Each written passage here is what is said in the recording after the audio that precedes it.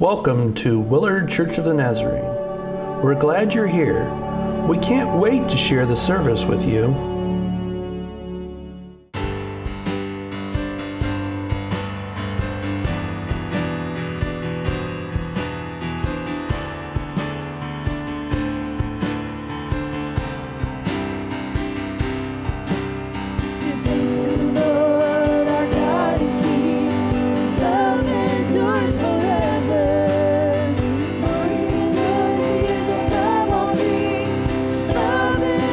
Forever.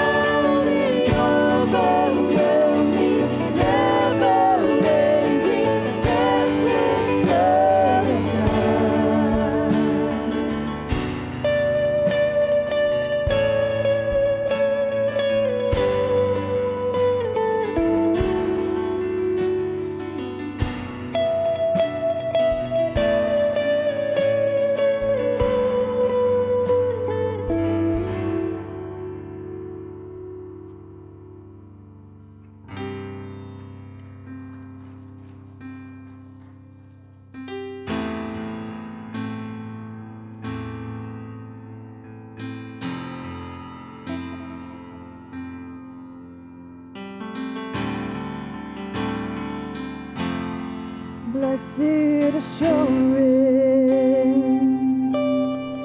Jesus is mine.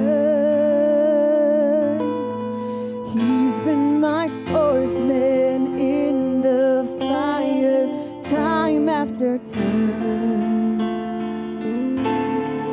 Born of His Spirit, washed in His blood, and what He did for me on Calvary is more than enough. I trust in God, my Savior, the one who will never fail. He will never fail. I trust in God, my Savior, the one who will never fail. He will never fail.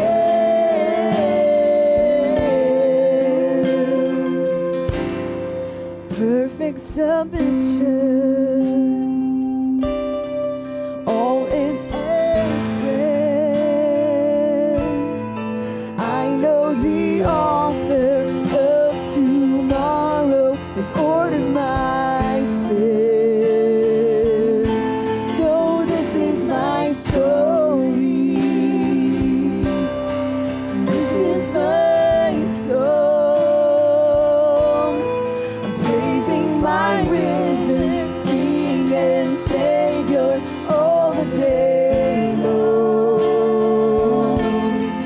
I trust in God, my Savior, the one who will never fail.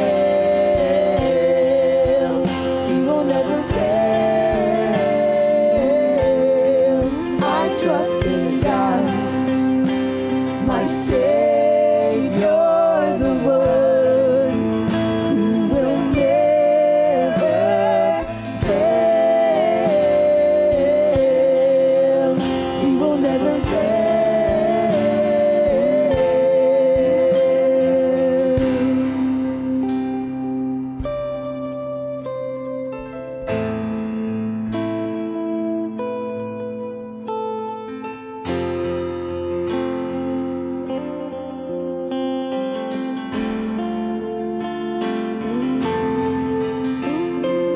I sought the Lord, and He heard, and He answered. I sought the Lord, and He heard, and He answered. I sought the Lord, and He heard, and He answered.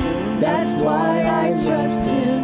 That's why I trust Him. I sought the Lord, and He heard, and He answered. I sought the Lord, and He heard, and He answered. I sought the Lord, and He heard, and He answered. That's why I trust Him. That's why I trust Him. I sought the Lord, and He heard, and He answered. I sought the Lord, and He heard, and He answered. I sought the Lord, and He heard, and He answered. That's why I trust Him. That's why I trust in God, my Savior, the one who will never fail. He will never fail. I trust in God, my Savior, the one who will never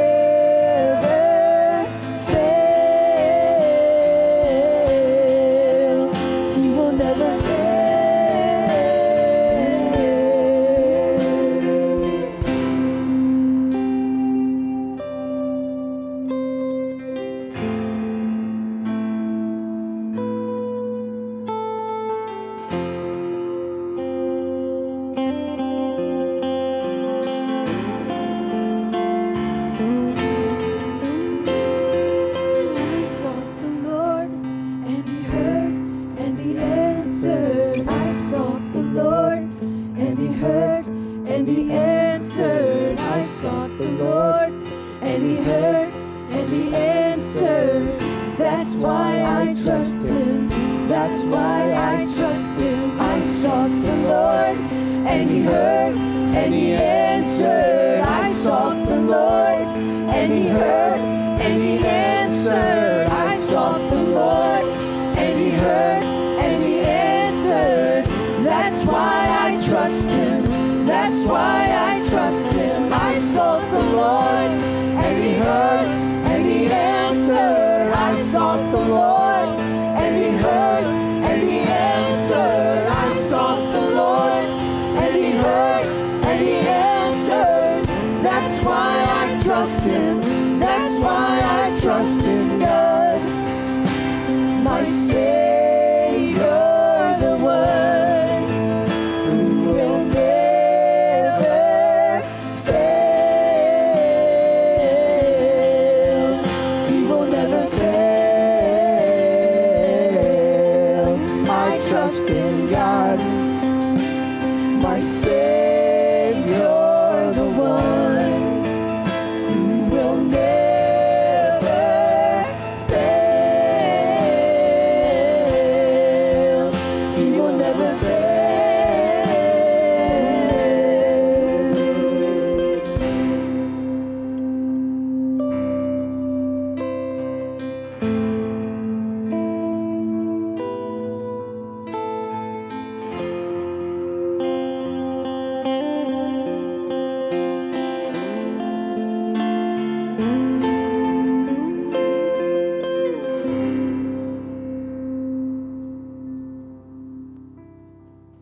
Today we're going to be in 2 Samuel 11. 2 Samuel 11.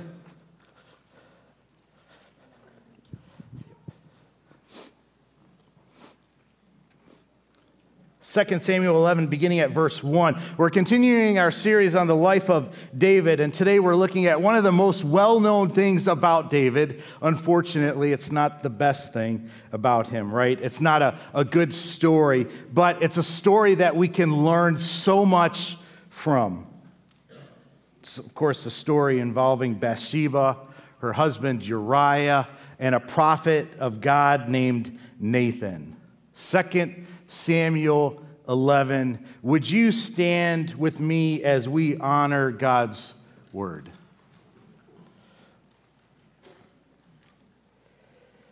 In the spring, at the time when kings go off to war, David sent Joab out with the king's men and the whole Israelite army. They destroyed the Ammonites and besieged Rabbah, but David remained in Jerusalem. One evening, David got up from his bed and walked around on the roof palace. From the roof, he saw a woman bathing. The woman was very beautiful, and David sent someone to find out about her. The man said, "She is Bathsheba, the daughter of Eliam and the wife of Uriah the Hittite." Then David sent messengers to get her. She came to him, and he slept with her. Now she was purifying herself from her monthly uncleanness. Then she went back home. The woman conceived and sent word to David, saying, "I am pregnant." Would you go down to verse 14? In the morning, David wrote a letter to Joab and sent it with Uriah. In it, he wrote, "Put Uriah out in front where the fighting is fiercest, then withdraw from him so that he will be struck down and die." So while Joab had the city under siege, he put Uriah at a place where he knew the strongest defenders were. When the men of the city came out and fought against Joab, some of the men in David's army fell. Moreover, Uriah the Hittite died. And then would you turn to chapter 12, verse 1. The Lord sent Nathan to David. When he came to him, he said, "There were two men in a certain town, one rich and the other poor. The rich man had a very large number of sheep and cattle, but the poor man had nothing except one little ewe lamb he had brought. He raised it, and it grew up with him and his children. It shared his food, drank from his cup, and even slept in his arms. It was like a daughter to him. Now a traveler came to the rich man, but the rich man refrained from taking one of his own sheep or cattle to prepare a meal for the traveler who had come to him. Instead, he took the ewe lamb that belonged to the poor man and prepared it for the one who had come to him." David burned with anger against the man and said to Nathan, "As surely as the Lord lives, this man who did this must die. He must pay for the lamb 4 times over because he did such a thing and had no pity." Then Nathan said to David, "You are the man." Father, we thank you for your word. Lord, we pray that it would speak to us, not a person behind this pulpit, but your word directly to our hearts in a way that only you can communicate it. Holy Spirit, you have right of way. Do what you need to do. Speak truth to us and help us to have hearts that accept it and align our lives to it. Lord, transform us to look more like you to this world. Lord, we ask this in the name of Jesus Christ, we pray. Amen. You may be seated. In the part of the passage that we read, David was on the roof, right? He saw a beautiful woman, and he finds out who this woman is. It's Uriah the Hittite's wife. That should have been a big red flag. That should have immediately put this woman out of David's mind, but he ignores it and sends for her. He sleeps with her, and she becomes pregnant. Bathsheba's husband, Uriah the Hittite, was a soldier in the army of Israel, right? What we didn't read was that when David realized that Bathsheba was pregnant, he sent for Uriah, and he tries to cover it all up, right? He's hoping that when Uriah comes back, he'll just spend time with his wife and know her biblically, right? And then just assume that the kid is his. But Uriah is an honorable man, and he refuses to do that because he has brothers that are in harm's way right now. And because they can't have this luxury, he won't as well. So he refrains from this. David tries to even get him drunk, right? To encourage him to go spend time with his wife, but Uriah still doesn't do it. And because he doesn't, David sends him back with this letter, back to the siege, right? And this letter will end up costing him his life. Now, if you've read the previous account of David while he was on the run, while he was a fugitive from Saul, while he was going around, you know that there were men that surrounded him, right? Some were great warriors and did amazing military feats. They were known as David's mighty men because of their acts of valor. Uriah the Hittite was one of the 30 that were listed in that group. So this isn't just any random soldier, right? This is a man who David possibly owes his life to because he came alongside him and fought for him, right? This is a brother. David covets his wife, takes her, has this man murdered, and covers it all up. We can't miss just how horrible this act is. And we need to keep in mind who's committed it, right? This is a man who wrote many beautiful psalms. Psalm 40, verse 8 says this, "I desire to do your will, my God. Your law is within my heart." The man who wrote that, the man who we've said all through this series, this was a man who had a heart after God's own heart, right? Did this. What does that teach us today? It shows us that within us are the seeds of terrible acts, the capability of the worst possible deeds. They live in every human heart, even the best of us, even the ones with great relationships with God. Could we say that about David? Great relationship with God. Even the best are capable of going down these types of paths, right?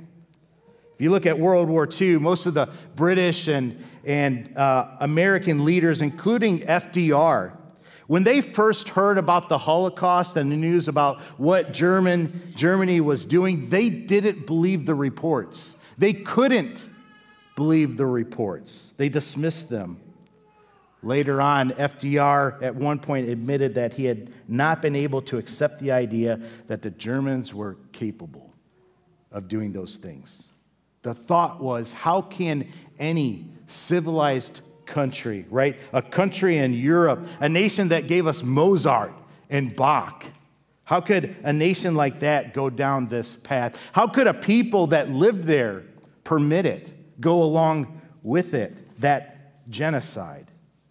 People could understand if it was some uncivilized remote country somewhere, right? That'd be easier to understand. But surely not some modernized civil nation. As Christians, though, we know that the seeds like these live in man's heart. We are born with a nature that inclines us to sin, a nature that must be crucified, a nature that must be killed, right? No one is immune to this. If you don't believe that, how many times do we see a pastor fall in the news? Good men, good women of God. And something happens and they end up falling. What do you see in the lives of our biblical heroes, right? Abraham is a man of faith, and he continually lied and tells everyone that his wife is really his sister, and he ends up putting his wife in harm's way time and time again. Jacob deceives and lies all the time. Moses, after he met the Lord, after he encountered the Lord and saw that all he had done right, he ended up being kept from the promised land. Peter spends years with Jesus Christ and ends up telling people, I don't even know this man, right? He called down curses upon himself and distanced himself from Jesus. This account, if this man who had a heart after God's own heart, if he can go down this path, then that's in us as well, and we need to be careful of the seeds that are planted in our lives. Seeds can grow if we're not vigilant. Seeds can grow into trees, and what do trees grow into? Forests, right? That's how seeds work. It starts off as this unguarded conversation, right, that we have with a coworker, and it turns more and more intimate over time with what we're talking about. And then there's a touch, right? And then there's a meeting, and then there's an affair, and a divorce comes from that, and a family is torn in two. If the soil is right, if seeds are watered, seeds can grow into trees, and trees can become forests over time. John Owen, who was a British theologian in the 17th century, said this: be killing sin, or sin will be killing you. Be killing sin, or sin will be killing you. My friends, we need to look for the seeds in our lives. Have you ever tried to pull out a tree from the ground? Even those small little scrawny things, right? You ever tried to pull one out? They're hard. They're hard to pull out. In fact, most times I haven't been able to. Look for the seeds and smash them before they take root.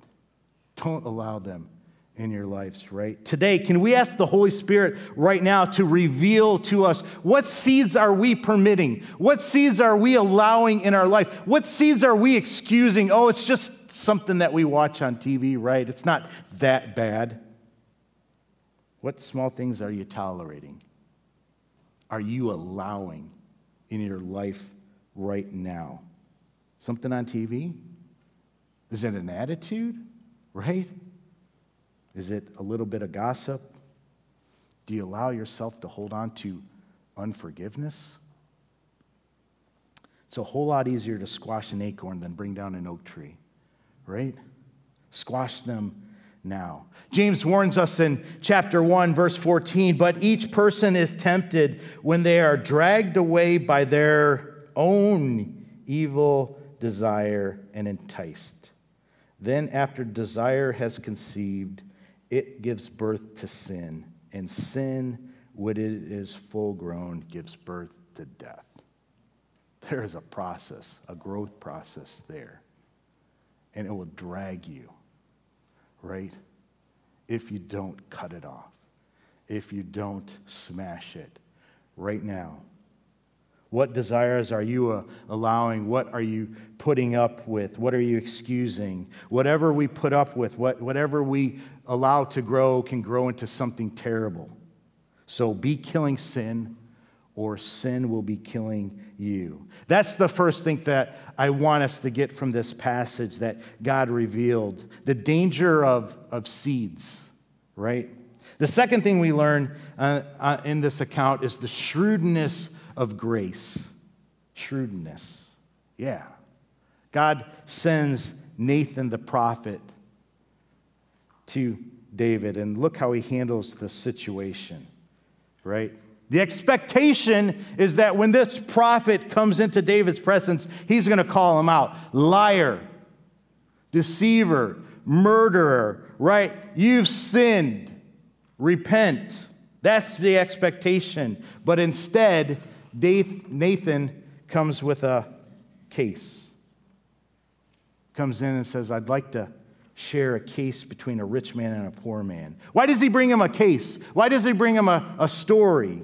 Well, David was the king, and that's what kings did back then. A king would hear cases and make a decision on that case. They would judge over them. They would decide the outcome, right? So David is used to this, and he's prepared, and he listens to the case, right? The case was there were two men, one rich, one poor. The rich man had a ton of sheep and cattle, right? But the poor man just had one ewe, one lamb. He raised this lamb. It grew up with his children. It grew up in his household, right? The text says he raised it like a daughter. Well, this traveler comes to town. Back then, hospitality, back then, receiving someone was one of the chief virtues of the culture.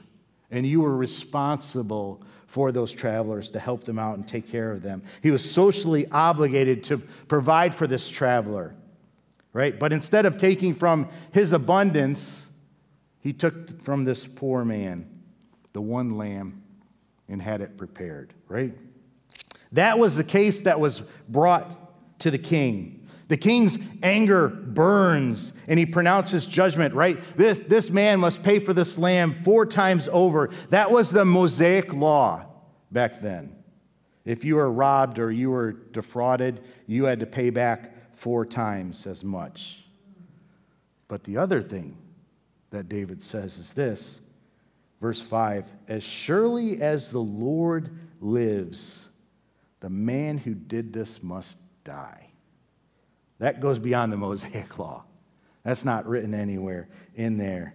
You wouldn't have taken that far. There's no death sentence for stealing back in this time period. But David is furious, right? Sometimes when we have a guilty conscience about something, we stand as upright as we can in another area to kind of try and make up for it, to make up for the place that we're failing. As king, it was David's obligation to dispense justice, right, and protect his people. But in this affair with Bathsheba and the situation with Uriah, he had done just the opposite. Now he listens to Nathan's tale, and David has this desire to be a champion, a desire to do good, right, because he's just failed, and it comes out in the form of anger towards this rich man. This man must die. And Nathan knows that when he hears this, right, what David has said, he knows he has him exactly where he wants him. And he replies to him, "You are the man." This is an extremely important and relative thing for us to learn today, especially. Notice how Nathan does this, right? Nathan starts off very carefully, very quietly. Let me tell you about this case. Why? Was he scared of David? Did he not want to confront the king? No, we know he's not, because he does in fact confront him, right? So why does he do it this way? It's because as a man of God, he's reflecting the grace of God. You get that? We have to understand this. Grace's goal, Grace's goal is for conviction and conversion, not condemnation. Can I say that again? Grace's goal is for conviction and conversion, not condemnation. God never denounces somebody in a way that sets that person up for failure. He doesn't act that way, right? What happens when we condemn somebody? What happens every time that we condemn somebody? It always raises defense mechanisms. Walls always come up, right? And they are raised so high that they won't listen to anything that we're saying, right? That's at least what I do when people bring that condemnation to me. Listen, it brings God glory to tell the truth about sin. But it brings God even more glory when that person that you're telling about their sin repents. Right? If we condemn a person in such a way that it makes it almost impossible for that person to repent, we're just being self-righteous Pharisees. That's who we resemble. John 3:16, the kids, and I forgot to bring the Bible quizzers up here. I'm so sorry. John 3:16 was their memory verse, right? We all know it. Do you know John 3:17? For God did not send his Son into the world to condemn the world, right? But to save the world through him. Nathan is following that model. Jesus didn't come to condemn, but he came to save. Too many of us Christians proclaim truth, but we do it with a condemning manner. Realize this, nobody sins like David without spinning a web of rationalizations and defense mechanisms all around themselves, right? Think of the politician. How many politicians start off with these noble ideas on how they're going to make this country better, right? But year after year, it's frustrating. Things are hard. Lies are told. Being in the public eye takes a toll, right? Politicians have to sacrifice when they're in the public eye in that place of leadership. They have to give themselves. If they're good, they'll give themselves, and they'll have to endure all of this politically driven criticism, right or not right. And when that happens, the acorn of self-pity starts to grow. Poor me, right? Nobody understands the sacrifices that I made with my family and with my time. Nobody knows what I endure, right, with all these lies. And then all of a sudden, there's an opportunity for a bribe. There's an opportunity for an affair. And you know what? I think I deserve that. I think it's okay if I go down this path. I can take that, right? And an acorn takes roots and starts to become a tree, and soon it becomes a forest. After they take the bribe and it comes out, right? Maybe a laptop's discovered. They can't admit it. They can't take it, because what would happen if we would be removed from political power? The nation would suffer, right? It's better for the nation if we can just kind of cover it up. The scandal would hurt the country. I'm too important. We don't want that other person to be in power, right? The spin machine gets cranked up. What happens when you get confronted with something you've done? If it's come with condemnation, walls come up. Defense mechanisms go in place. Maybe you start swinging back. That's sometimes my first response when somebody comes swinging, right? Has truth ever prevailed in a conversation about politics? Have you ever had a great conversation about politics where you've shared some truth with the other side and they've gone, oh, I never thought I saw it that way. You're right, right? Both ways. Never goes well. No, walls go up. People fight back. But we feel good, right, Christians? We pat ourselves on the back when we tell the truth of God's word, even when we do it in a condemning way to that person that's had an abortion instead of a grace-filled way? I told them the truth. I condemned that evil, but hearts get hardened, right? Walls go up. Nathan was a vehicle for the shrewdness of the grace of God. The shrewd grace disarms people, right? Do you want to see people condemned or transformed? What's your real goal about that person on the other political aisle, right?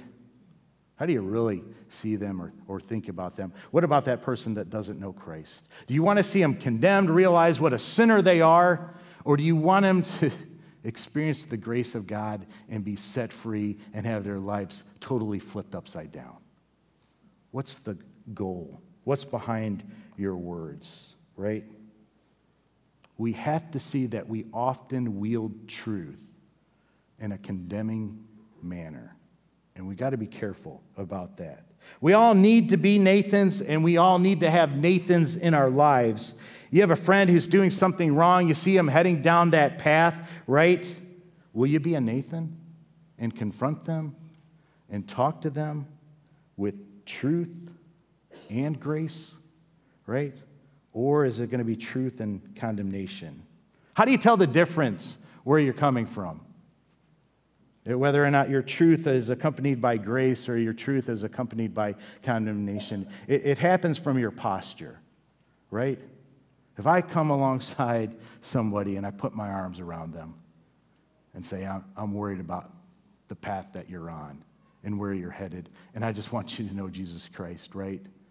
That's grace. When you point the finger at somebody across the aisle and you're not willing to go over there, that's condemnation. Be careful with that. Don't point the finger, right? There's a way of telling truth in a way that really doesn't honor the truth. It's not in accord with the truth. Jesus was the truth, right? The way, the truth, and the life. Sinners had a chance to accept the truth because it came with grace. That's who he was. Grace and truth. Do you remember the woman that's caught in adultery? Caught in the very act of adultery that was brought before him. Do you remember what he said to her? He says this, John 8, verse 10. Jesus straightened up and asked her, "Woman, where are they? Has no one condemned you?" "No one, sir," she said.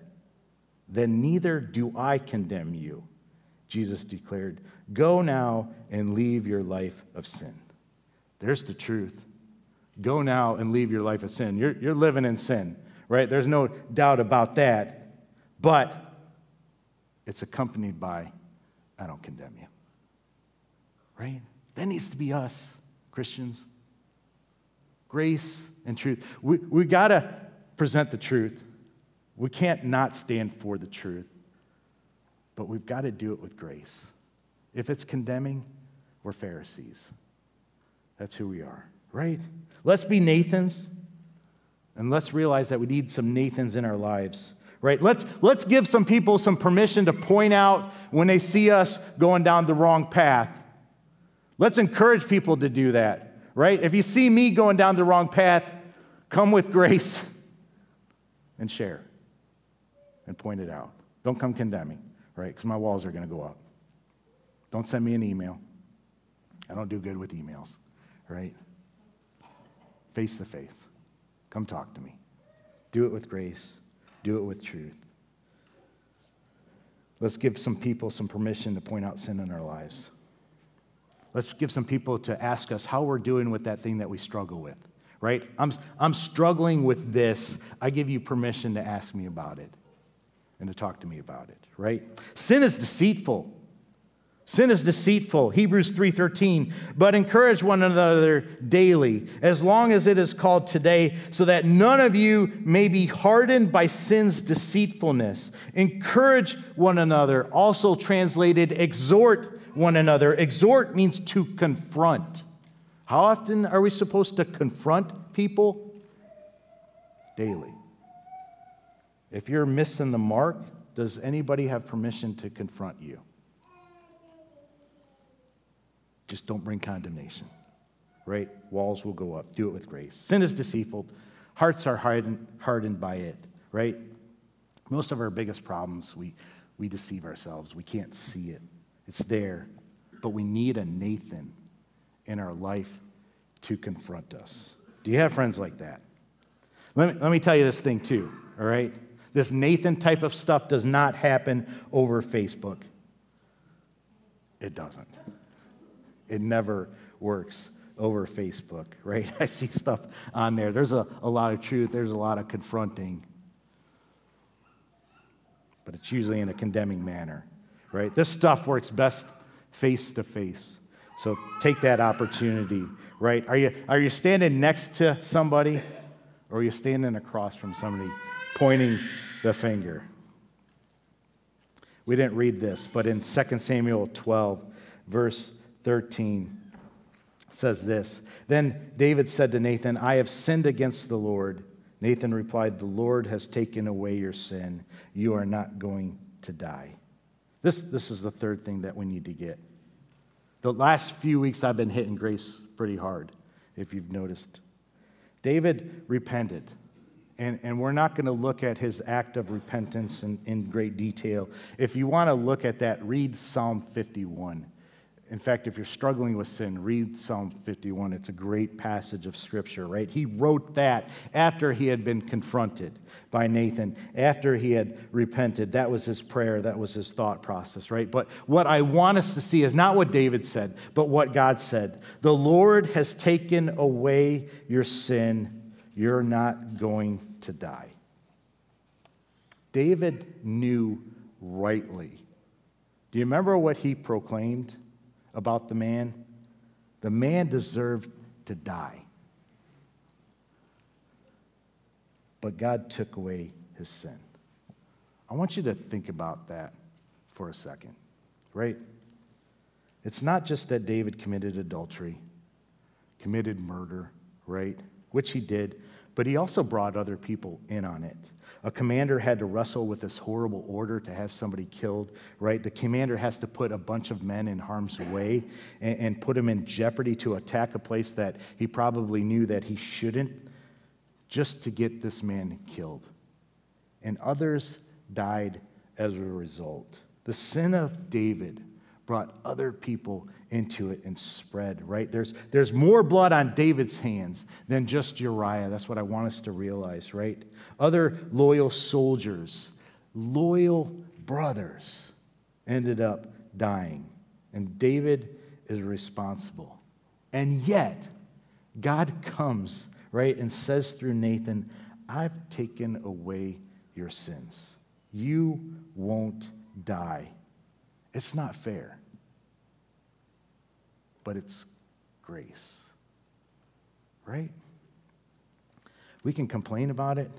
It's not fair for God to forgive this horrible act, but can we remember where grace comes from? There's a remarkable resemblance of this story of David standing before Nathan to that of Jesus standing before Pilate, right? Nathan says of David, you are the man, right? And Pilate says of Jesus, behold the man, right? There's two courtrooms. There's two men on trial here, right? With David, the man who sits as a judge, should be in the accused seat. In Pilate's courtroom, it's the other way around. The man who is accused is the judge of the world, right? With David, God sends a prophet to rectify the situation. In comes Nathan, you are the man. And suddenly the man who sits as the judge is put in his proper place as the accused. And he repents and he finds forgiveness, right? But in Pilate's courtroom, nobody comes in. Nobody makes it right. No prophet shows up and says to Pilate, says to the Pharisees, you are the men, right? That doesn't happen. On the cross, still no one shows up, right? The Father turns his back on his son. And Jesus dies forsaken. The righteous judge of all the earth who did nothing wrong dies condemned. Why? So that we who are all Davids, when we repent, we can receive forgiveness. The condemnation that brought him death brings us life. Amen? The condemnation that brought him death brings us life. There's no place for condemnation with us, Christians. He received it all. We don't need to spew it on anybody else. We don't need to spew shame on everybody else. We need to offer grace. We need to offer truth. Hey, you're on your way to hell if you don't give your life to Jesus Christ, right? But that's what's available for you. And I'll stand by you. And I'll help you walk this road. Amen? Stand with me.